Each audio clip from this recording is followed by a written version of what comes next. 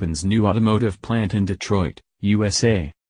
Mahindra Automotive North America, MANA, opened a new North American HQ and manufacturing operation, the first such new OEM facility in Southeast Michigan in over 25 years.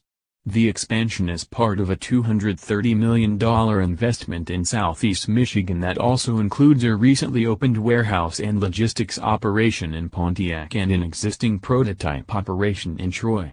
Mahindra Group Chairman, Anand Mahindra, Automotive Division EVP Rajan Wadhera and MANA President and CEO, Haas inaugurated the facility along with Michigan Lieutenant Governor Brian Calley and members of Congress Brenda and Dave Trott.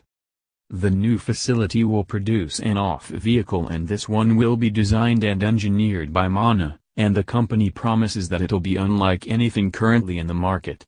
Now, we had already told you about this off-road vehicle, but we finally have a name which we can put to it.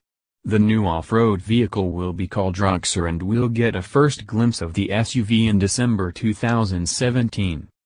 In total, Mahindra has grown to 400,000 square feet across 3 Detroit area facilities. Over the past 18 months, MANA has tripled its workforce to 250.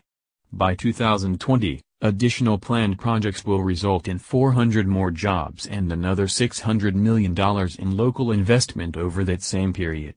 In addition, MANA will continue to provide Metro Detroit-based engineering support for new vehicle platform development for India and global markets. Also read, Mahindra set to open plant in Detroit. This is an exciting day for Mahindra, our terrific employees, and Detroit. I couldn't be prouder to be here to help open this new facility today, said Anand Mahindra. This building opening represents our company's growing presence in North America and locally in the Metro Detroit area, where we have tripled our workforce during the past 18 months.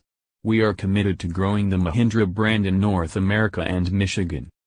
For the latest auto news and reviews, follow Car and Bike on Twitter, Facebook, and subscribe to our YouTube channel.